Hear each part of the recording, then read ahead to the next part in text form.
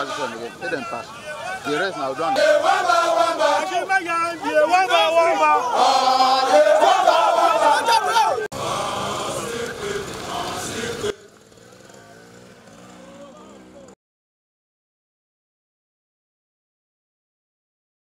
Our husbands have been targeted, have been killed, leaving us to cater for our children, which is not easy for us. If you go to most of these IDP camps, it's women that are staying there.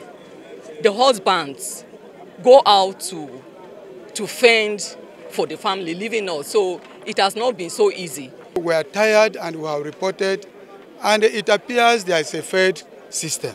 We are living under a failed system, right from the federal down to the local government. Nothing, the efforts are not being made to rescue our people from what they are going through.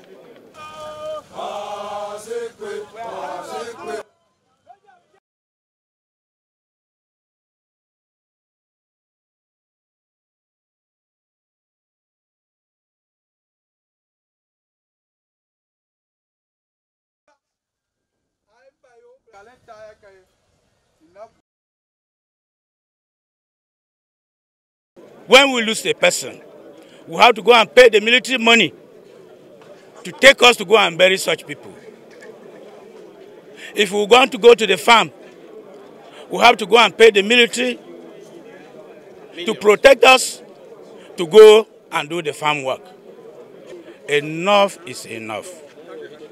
And we are making these demands that the government at the level of state and federal should immediately come to our aid. We need security that will protect lives and property. We don't need security that will be destroying life. The security we need here, we need civil defense and MOPO. I think those ones will help us.